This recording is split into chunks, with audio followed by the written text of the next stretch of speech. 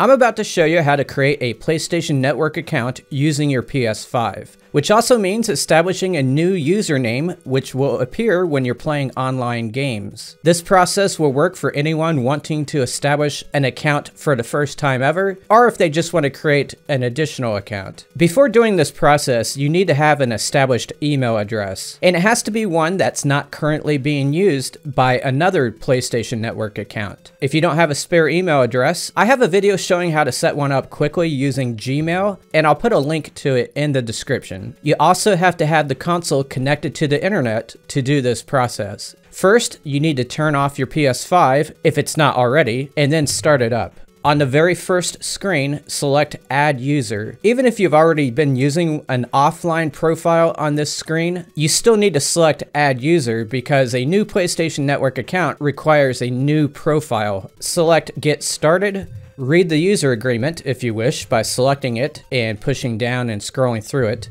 Hit circle to get back out of that and select the box that says I agree, then select confirm. Ignore the ID and password fields and select create an account. Select your region. Just know that after you have selected a region, it can never be changed again. Also select your language.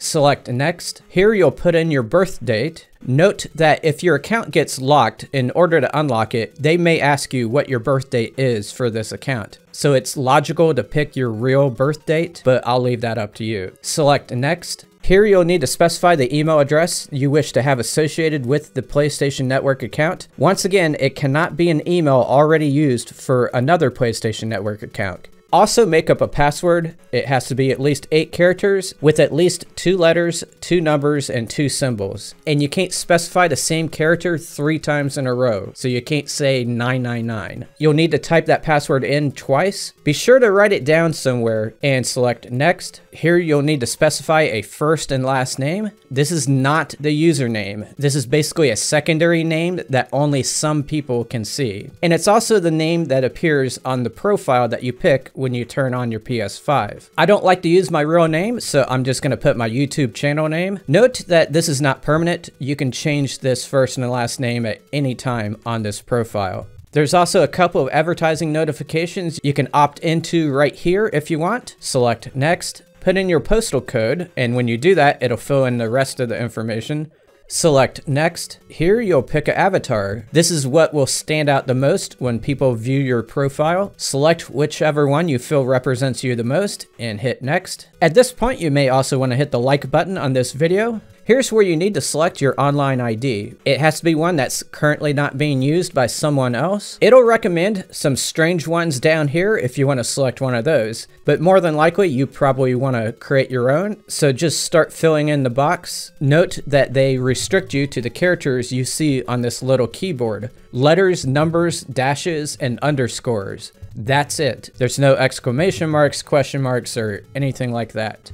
Also note that you can change this ID later if you want. You can do it once for free, but each time you change it after that, they will charge you a fee. I created a video on how to change the username, and I'll put a link to it in the description. Once you've entered the ID, it'll check to see if it's already taken, and if it is, it'll have you put in another one. Select next. It'll take you to this screen where you need to set the privacy settings. It gives you some blanket options, and it's not very clear on what these actually do. I recommend you go to Customize Settings. The top section determines who can see that first and last name that you specified earlier in the process. Select each one and pick whichever option you prefer. There's one here that specifies who can see your friends list. Then there's who can see your online status and gaming history, who can ask to be your friend, who you can interact with, and finally, notifications about crossplay invitations. Select Apply. Here they are asking if they can use your usage data to make improvements. You can change that button that says limited data only and change it to something else. When it's set, select Confirm and Continue.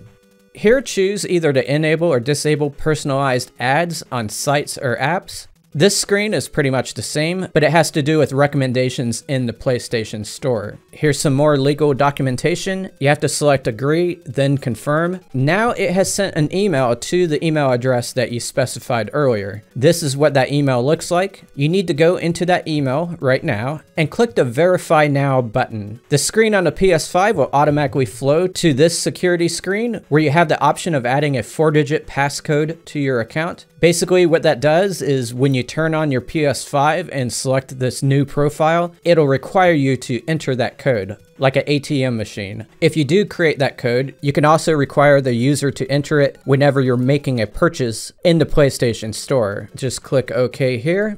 Here you have the option of setting up two-factor authentication. This is similar to the passcode on the previous screen, only it'll send a code via text message and you have to enter that into the PS5. Or you can use an authenticator app to pretty much do the same thing. Go into those if you want to set those up. If not, you can choose do this later. Now you can add a phone number to the account if you want, or select do this later. If you do choose to add the phone number, it'll send a code via text message to that phone. That message looks like this. You just enter the code into the box that's on the PS5 screen and select verify.